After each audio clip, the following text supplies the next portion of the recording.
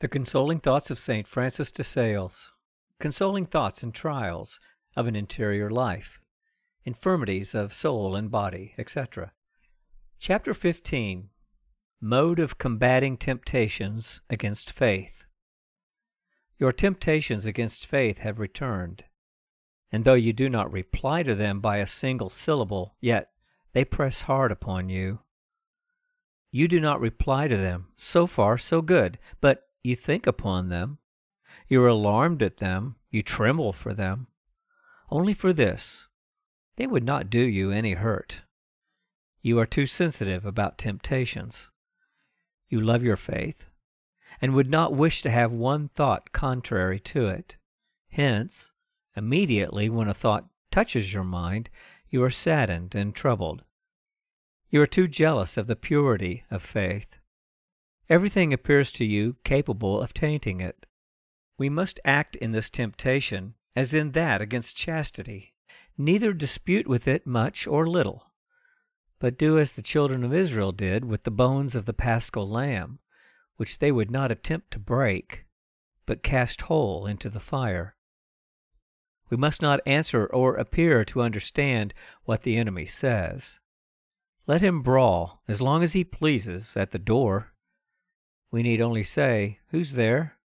That is true, you will tell me, but he annoys me, and the noise he makes outside is so great that I cannot understand or arrange anything well within.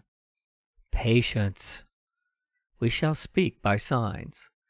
We shall prostrate ourselves before the Lord and remain at his feet.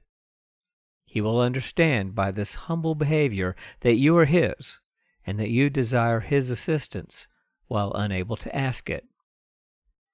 But especially take care not to open the door within, either to see who is without or to chase the vagabond. At length he will cease his noise and leave you in peace. It will soon be time, you tell me. Courage, then. It will soon be time, provided that he does not enter. All is right. It is a very good sign if our enemy knocks and storms at the door, for it shows that he is not where he would wish to be. If it were open, he would no longer cry out. He would enter and take a seat. Remember this, so as not to fall into scrupulosity. I desire that we should be simple and settled in that faith which the Holy Church teaches us, believing firmly everything that is written on this rock. For the evangelical law is written on it. Let us believe firmly and submit our understanding to that church which our Lord built upon the rock, for the gates of hell shall never prevail against it. Our Lord prayed for St. Peter that his faith might not fail. This is the head of that church, which is the pillar and the ground of truth. As St. Paul says to his dear Timothy, "Blessed is he who dashes his little ones against the rock," says the psalmist.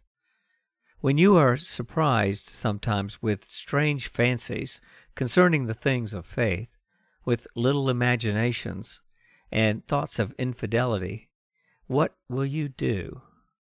If you allow them to enter into your mind, they will trouble you and take away your peace. Break and shatter those thoughts and imaginations to pieces against the rock of the church, and say to your understanding, "Ah, my understanding, God has not commanded thee to feed thyself. It is for Peter and his successors to feed thee. Blessed then is he who breaks his little ones against this rock." I shall now give you another remedy. Temptations against faith go directly to the understanding to lead it to disputations, to reveries, to dreams. Do you know how you should act while the enemy amuses himself about the means of scaling your intellect? Start out presently by the door of your will and give him a good shot. That is to say, as soon as the temptation against faith makes its appearance, attack it. But how to do this? And how to do that? And what if this happens? And what if that happens? Instead of entering into any discourse or discussion with the enemy, let your effective force with all its strength rush upon him, and at the same time joining the exterior to the interior voice, cry out, "Ah, wretched traitor, you forsook the church of the angels, and would you wish me to forsake that of the saints? Disloyal, unfaithful, and perfidious, you presented the first woman with the apple of perdition, and would you wish me to taste it too? Begone, Satan, for it is written, Thou shalt not tempt the Lord thy God." No, I will not argue or contend with you. Eve, wishing to do so, was seduced. Eve, yielding, was lost. Live Jesus, in whom I believe. Live the church, to which I adhere.